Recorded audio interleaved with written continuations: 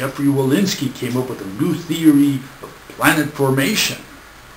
So he did what a lot of young enthusiasts would do if they were in his shoes. He wrote to a prominent college to see if he could get someone interested in it. Not surprisingly, the scholars didn't know what to do with it. So they told him to go and publish his theory in a respectable journal.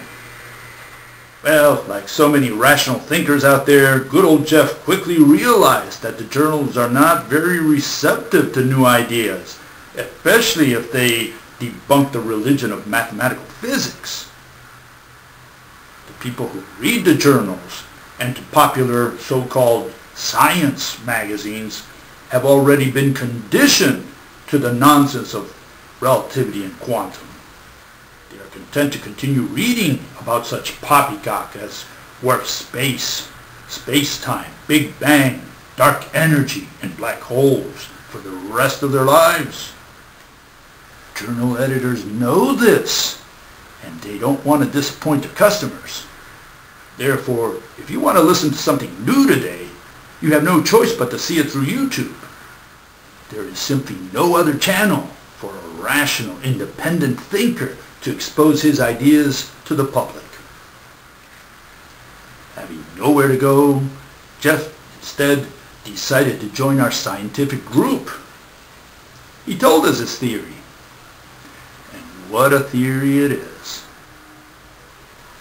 Here I will publish the essence of this extraordinary insight in simple terms, because the theory is barely 2 months old and we're still developing many parts of it.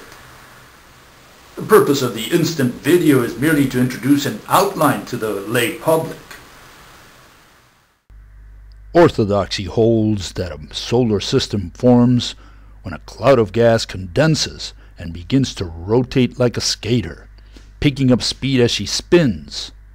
Material is primarily drawn to the center of the cloud and eventually becomes a star like our sun. Smaller bundles of gas and particles nucleate into planetesimals or protoplanets. This entire process takes many millions of years. According to the mathematical establishment, the Earth is a little over 4 billion years old and was born more or less simultaneously with the Sun.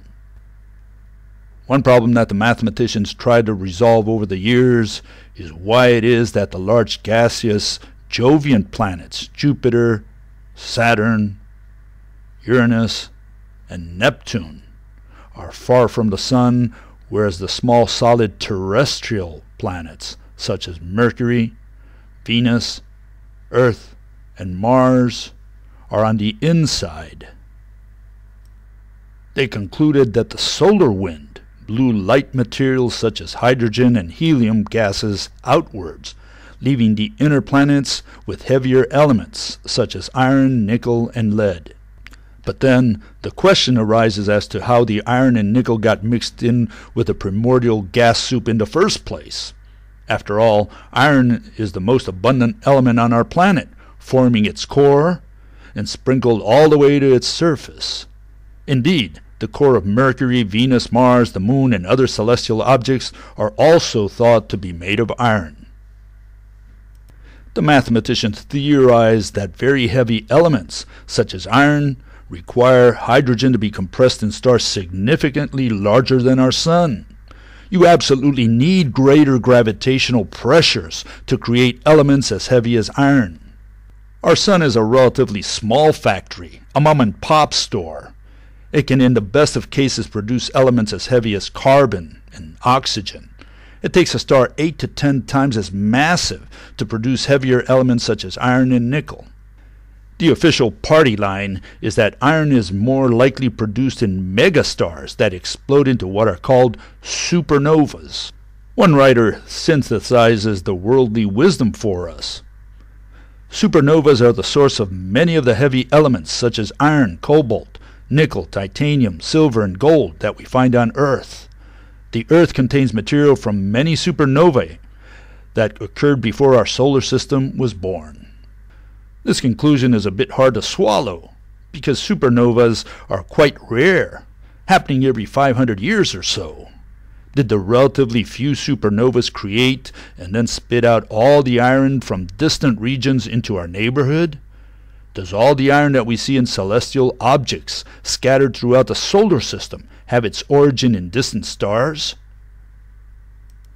Another question that popped up is, how do celestial objects manage to be so spherical? The mathematicians replied that particles, rocks, and other debris in the primordial gas collided and stuck together electrostatically. Little by little, these agglomerations clumped into bigger, irregular snowballs, which after a certain size drew in even more matter through gravity. The mathematicians theorized that the heat from the collisions and from radioactive material melted these rocks to form a fluid, a process known as the iron catastrophe. Heavier elements such as iron sank to the center, whereas lighter elements rose to the surface. It was gravity which molded the fluid mass into a perfectly round, differentiated ball. In order to justify the moon, the mathematicians theorized that before the Earth had time to solidify, an anonymous rock, fortunately, splattered the liquid mass and created the moon. Hadn't it been for that timely collision, our beloved planet would not have had a sister. Let's now look at the theory that relativists don't want you to hear. A star like the Sun releases gases and other material radially from its surface in what is called the solar wind. The solar wind makes the volume of the heliosphere increase at the expense of the highway of intragalactic matter, as it constantly pushes the cocoon enveloping the Sun further out. As the heliosphere expands, it engulfs existing celestial objects such as the Earth and Jupiter, which are lying in its path around the Milky Way. In other words, the planets of the solar system were not formed by the primordial gases that formed the Sun, as orthodoxy argues, but were there long before the Sun ever appeared. According to Jeff's theory, the Sun is one of the last, if not the last, member of the solar system. Now, Jeff doesn't incorporate gravity into his theory, and here we part company. I think gravity makes more sense to explain how the Sun induced these existing celestial objects to orbit around it. I propose that all planets of the solar system were gradually incorporated gravitationally as the heliosphere expanded. A new star like the Sun may pick up a stray brown dwarf, a failed star, a ball of gas that did not have enough matter to ignite, such as Jupiter. It is also quite possible that the large Jovian gaseous planets were indeed born with the Sun. But then the question arises as to where the terrestrial planets and the moons and the asteroids came from. How did they come into being? Why are they so round? Why do they have heavy metal cores surrounded by ever lighter shells? Mr. Wolynski has a shocking answer ready, which has to make you think. He replies that the Earth is a cinder of what was once a star. The Earth is a very old star that has exhausted all of its fuel. The Earth is what is known as a black dwarf. The new star may eventually swallow some of these planets, which in this way contribute their heavy dead matter to the next generation of stars. Jeff's incredible insight enables me to finally explain phenomena that troubled me since my days in high school. How can a small object the size of the asteroid Ceres or Saturn's moon Mimas be so spherical?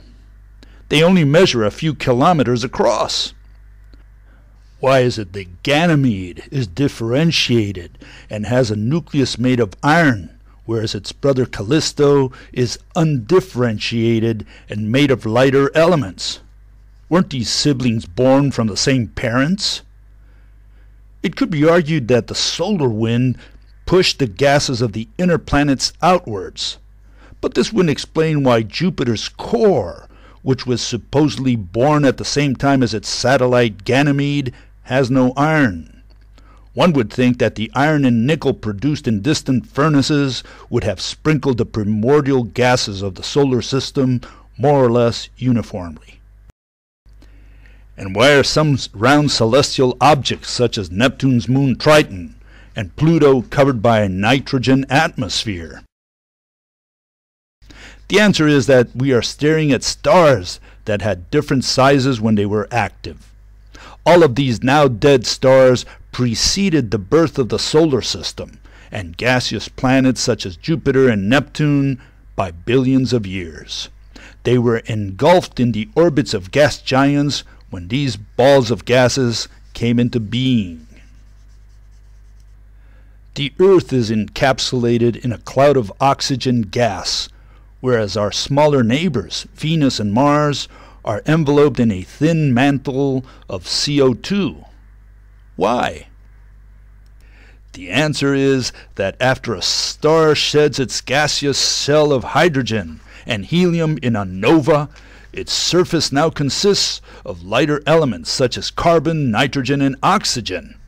The carbon of which you are made of was not manufactured in a distant star the size of our sun, which spit that debris into our neighborhood.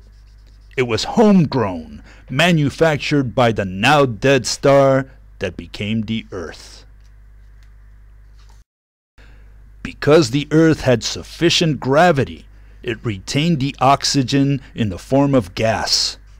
Venus and Mars instead had their oxygen combined with carbon, which built a layer of CO2. And what about the Moon? The Moon and the Earth were probably a binary star system. Each member eventually shed its skin, and the system ended up as a planet and satellite. Perhaps you do not agree with Mr. Wolynski, or perhaps you find many holes in his theory. But every groundbreaking proposal of this caliber deserves to have its day in court. Of course, Jeff's theory suggests that the universe is much older than the Big Bang Theory says. So it would be a wonder if the peer censorship boards of the religion of relativity would allow this material to reach the public. You would never be exposed to such radical ideas because the mathematicians have already sifted them for you.